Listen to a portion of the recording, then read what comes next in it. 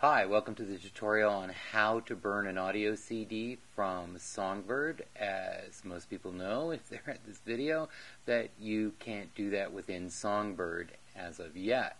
So we're going to do a workaround, and the way we're going to do that is we're going to first go into Sound and Audio and open up Songbird.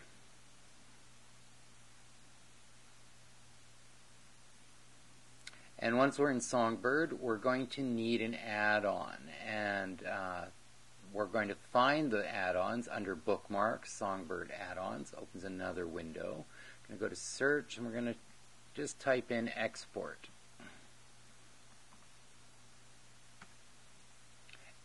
And the first thing that should come up is Playlist Export Tool. All you have to do is hit Install, allow the thing to install, and then restart Songbird to use it.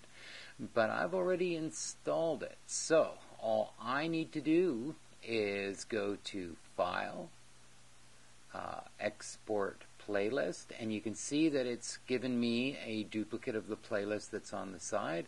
I'm going to choose something really simple. I know that this playlist only has a couple of songs in it, so that's fine. After I've chosen this, I want to just double check my preferences. So I'm going to go in here and I'm going to make sure that it's in its own folder, and I've put it on the desktop, but you can put it anywhere you want. I also want to make sure that the format that it's going to export to is going to be a PLS file, not the M3U file. So we're going to make sure that we choose that, go OK. So all I need now is just to export it. You can see that once it's done, it says so in the little sidebar. I'm going to close this out now, and I'm going to close out Songbird because we don't need that.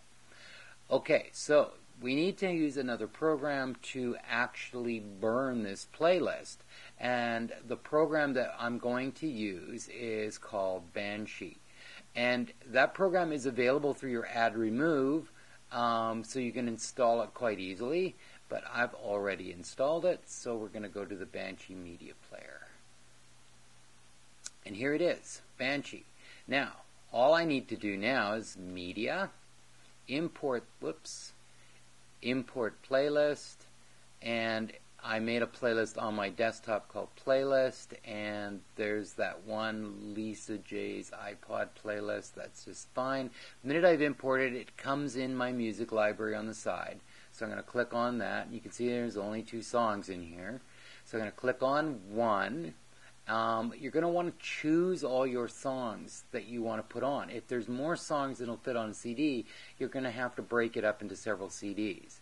Because I've only got 2 songs, I can select them all. I can do that with Control A on my keyboard, or go up to Edit and go Select All in here. Once I've selected all the music that I'm going to be putting on a audio CD, then I just go back into Edit and I go Write CD. You can see that it brings up my playlist and the selected songs, and I just hit Burn. I already have a CD in my player. If you don't, it will ask for one at this point. But now all I need to do is hit Burn and I'm finished. So that's it. If you want to burn an audio disc from your playlist in Songbird, this is a workaround that lets you do that. Okay, thank you very much, and you have a nice day.